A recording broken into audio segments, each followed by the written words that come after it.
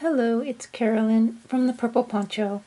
Today I'm going to show you how to do the Tunisian slip stitch bind off. To start your next row, your final row, insert your hook from right to left under the next vertical bar, yarn over and pull up a loop just as you would normally to make a Tunisian simple stitch, and then pull it through the loop that's on your hook.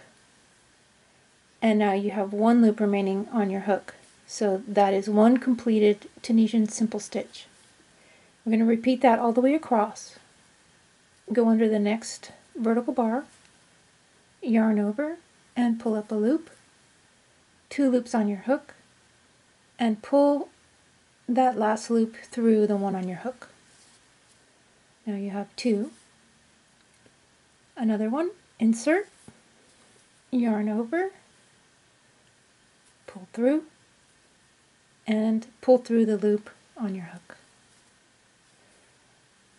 And what makes it different than completing a Tunisian simple stitch is we're only working with 1 stitch at a time, okay, like in normal crochet.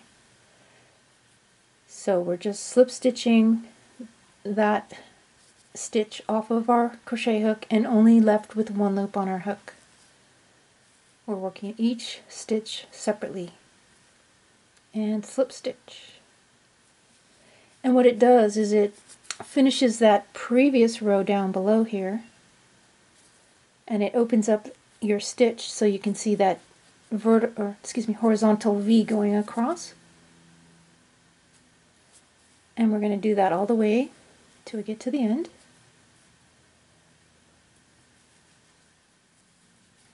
And when you get to the stitch on the edge,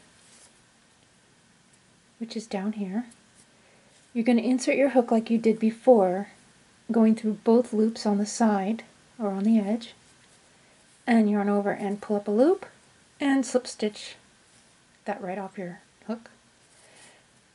So that is the Tunisian slip stitch bind off.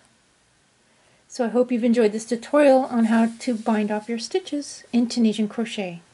Thank you for watching and have a wonderful day.